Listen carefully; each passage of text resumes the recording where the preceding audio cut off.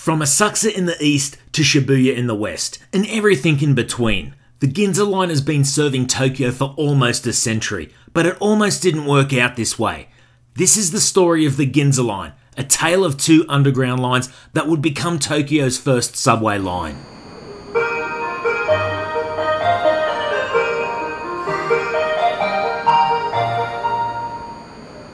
The Ginza Line was the vision of entrepreneur Noritsugu Hayakawa, who has come to be known in the Japanese history books as the father of the Tokyo subway system. Hayakawa was inspired to create the underground subway for Tokyo after returning from a trip from the United Kingdom in 1914 and riding the London Underground system there. He established the Tokyo Subway Company in 1920, and construction commenced on the first segment of the line on September the 27th, 1925, after raising the necessary funds to kickstart the project. The line ran from the bustling Asakusa Temple and Entertainment District on the shores of the Sumida River, 2.2 kilometers west to Ueno Station. The section had two stops along Asakusa Avenue and would cost 4 million yen per mile to construct, or roughly 2.4 billion yen in today's money. The line opened on the 30th of December 1927, and even though trains were departing every 3 minutes, it was reported that people waited in line for 2 hours to experience the 5-minute subterranean journey. The next 2 years would be dedicated extending the line 1.7 kilometers to the temporary Mansei-bashi station, just next door to Akihabara Station and in front of the Kanda River. The extension would also host 2 other stations in between. Mansei-bashi Station would only be open for 1 year and 11 months, as construction works continued on the other side of the Kanda River. The station exists today only as a phantom station, and commuters, if they're quick, may be able to catch a glimpse of its small platforms as the trains pass through.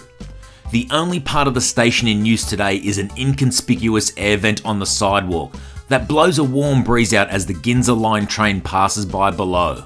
The next year, on the 1st of November 1931, the line would be extended another 500 metres under the Kanda River, creating a new stop at Kanda Station, linking it with the Japan National Railway Station. Then, just 6 months later, in April 1932, another 700 metre section would open to Mitsukoshimai. The construction method used for the entire line was called cut and cover, which involved heavy machinery hammering long steel beams into the ground to prevent the sides of the new tunnel from collapsing in. Once the beams for the new wall were in place, men with picks and shovels hand dug out the dirt, before adding in generous amounts of concrete to form the tunnel itself. Once this was complete, what was left of the tunnel was filled in and the road above resealed. In the final days of 1932, another 1.3 kilometer section of the line opened between Mitsukoshimai and Kyobashi, bringing the total length of the line opened in 1932 to 2 kilometers. This section of the line would run south along Chodori Avenue and passing Tokyo Station on the east side. The Ginza Line would use the 1000 series rail cars, which had a distinct yellow coloured body and maroon roofs. The American-made motors enabled the 1000 series to reach speeds of over 70 km per hour, and their bodies were made of steel to reduce the risk of fires. Power was delivered via a third rail, and the interior carriage lighting was quite dim when compared to today's standards. 1934 would see the first half of the Ginza Line completed, when the final 1.3 kilometer section opened between Kyobashi and Shinbashi, with Ginza Station in between. Shinbashi would be a terminal station, with its platforms being located under the east side of the elevated Yamanote Line tracks. It took the Tokyo Subway Corporation 9 years and 9 months to complete the 8 kilometer section from Asakusa to Shinbashi. The original 1920 subway plan by Tokyo City called for the subway line to stretch beyond Shinbashi and finish in Shinagawa, another 5 kilometers to the south. As fate would have it, the Tokyo High-Speed Rail Company, headed by entrepreneur Keita Goto and headquartered on the other side of town in Shibuya, was eager to acquire a subway license of its own. With strong financial backing and a promised plan to halve construction time, it persuaded Tokyo City to transfer the remaining part of Subway License 1 from Hayakawa's Tokyo Subway Corporation to Goto's Tokyo High-Speed Rail Company. At the same time, the city also issued a license for Subway Line 3, which would start from Shibuya and would run 6.3 kilometers to Shinbashi. So, in December 1935, the Tokyo High-Speed Rail Company commenced construction of the new line. The company's strategy was to break the new line into 3 construction zones and then join them up into one single line when complete, significantly reducing the construction time. Section 1 between Shibuya, the new terminal, and Omotesando would be 1.1 kilometers long and would feature the only above ground section on the entire Ginza Line. Due to Shibuya being located in a valley, a 400-meter long viaduct would have to be built to transport trains to Shibuya Station. The platforms would be located on level 3, high enough to make it over the Yamanote line. Section 2 between Omotesando and Akasaka Mitsuke spanned 2.75 kilometers down Aoyamadori Avenue and past Akasaka Imperial property. Akasaka Mitsuke's platforms were vertically stacked. They were built this way because it was envisaged by Keita Goto that a branch subway line would be built from Shinjuku and meet with the Ginza Line at Akasaka Mitsuke Station. From here they would form a single track before entering central Tokyo at Shinbashi in a Y-shaped configuration. But the branch line would never go ahead as planned, and the adjacent platforms would be used to stable trains for the next 21 years, until 1959 when the Marunouchi line would come into service. After opening, the Ginza Line would prove to be a huge success, and the original 5-meter wide platforms were not enough to cater for the huge swells in commuter numbers, and would later have to be widened to 15 meters when the Marunouchi line would come into service. Akasaka Mitsuke Station would be widely successful as a transfer station, as passengers simply dashed from one platform to the next to transfer between lines.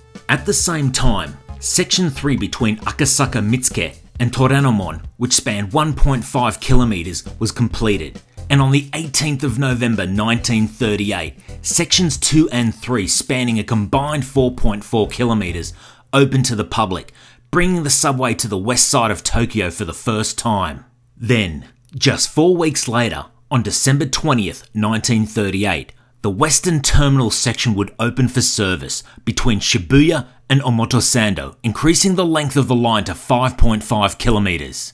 The Tokyo High-Speed Rail Company would use the 100 series rolling stock, of which 30 cars would be built and manufactured by the Kawasaki Vehicle Company, known today as Kawasaki Heavy Industries. The vehicle's shape and body of the train would be modelled on the 1000 series and would also feature all steel bodies painted in dark green and cream colour. They are equipped with 475 kilowatt electric motors, which made them more powerful than the 1000 series. However, its interior was quite basic when compared to the wood grain finishes and plush green seats of their Tokyo subway counterparts. In 1948, the cars were painted yellow as one of the unification measures implemented by the government-controlled Taito Rapid Transit Authority. As 1939 was ushered in, the Ginza Line's missing link was completed when the 800-meter long section between Toranomon and Shinbashi would enter into service on January the 15th. However, the two lines weren't directly connected, and Shinbashi would have 2 stations, one for the Tokyo subway side on the east side of the elevated Yamanote line, and Tokyo High-Speed Rail would have small platforms located on the west. This meant that passengers wanting to continue their journey had to get off their train at Shinbashi Station and go up a set of stairs above ground, then go down another set of stairs to get on the Tokyo subway platforms and vice versa. It was described as incredibly inconvenient at the time, but it was done this way because extra care was needed so as not to disturb the elevated Yamanote line tracks above. Several months later, the straight-through concourse level was opened, which made it a little easier for passengers to transfer, and direct connect services would commence 8 months later, on the 16th of September 1939. The Tokyo subway platforms would become the passenger platforms at Shinbashi Station, and the Tokyo high-speed rail platforms would cease passenger service, only being used to stable trains at night.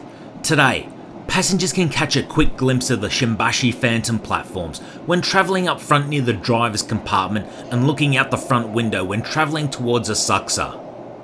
As the new decade rolled in, The 1940s represented war and a new era of government control, and on the 4th of July 1941, the government formed a new company called the Taito Rapid Transit Authority, using the powers vested in it under the Wartime Land Transportation and Business Coordination Act. The new company would fully manage and integrate both halves of the line, effectively making Tokyo Subway and Tokyo High-Speed Rail companies paper companies. And finally, in 1953, the subway line was officially named the Ginza Line to differentiate it from the Marunouchi line that would start operation in 1954. Okay guys, that was the Ginza Line, now for the time slip. In 1927, we see a street scene outside of Towaramachi Station, possibly after an earthquake, as there seems to be a lot of rubble all over the footpath and road. And here we have the same scene today, with the metro's slender curved staircase leading towards the underground. Again in 1927, we see the newly finished Ueno station and its brickwork walls and curved platforms for all to see and use. And today we see the recently refurbished platforms that have undergone widening and received new marble facades. The 30th of December 1927 was a big day as crowds of people lined up for hundreds of metres to experience the subway for the first time. And today we see a wide and renovated ramp style entrance that facilitates the disabled and people with prams entering the Ginza Line. In the late 1920s, we see the interior of the 1000 series rail car with its wood grain finish and plush green seats. Today the 1000 series has been commemorated, with a replica being made and used for special occasions like the 90th anniversary in 2017. In the 1930s, the area around Akihabara and Manseibashi is chaos, with bridge building works going on and the Chuo Eastern Line in the foreground. Today we see a much orderly street, as the streets and buildings around Akihabara have long been completed. In 1939, we see a rare photo of the Tokyo High-Speed Rail platform in action at Shinbashi Station, which was only used for 8 months until the two sections of the line were joined together. Today the platforms haven't been used for passenger service for over 90 years, and are sometimes used to stable trains at night. In 1940 we see another rare photo of the 1000 series and the 100 series side by side on the third level platforms at Shibuya Station. And here we see the same platforms today, which will be pulled out of service and demolished on the 1st of January 2020 as part of the ongoing revitalisation works at Shibuya Station. Sometime in the late 1950s, we see the 1000 series car 129 painted yellow and looking worse for wear. And today car 129 lives on after being modified and restored as a museum piece at the Tokyo Metro Museum. And finally, the logos of the various companies that served the Ginza Line over the past 90 years, starting with the Tokyo Subway Company with its T and its C logo, then the Tokyo High-Speed Rail Company with its logo symbolising a wheel and speed, then the Taito Rapid Transit Authority logo, symbolising a tunnel and a rail going into it, and again the Taito Rapid Transit Authority logo, updated from 1960 to the S-style logo, symbolising the 4 S's of safety, security, speed and service. And finally, the all too familiar Metro heart-shaped logo, which is used to inspire and remind the Tokyo Metro staff that they are serving the heart of Tokyo. Well, that's it for this episode, guys. If you like this one, please feel free to subscribe. I'm Mike, and thanks for watching.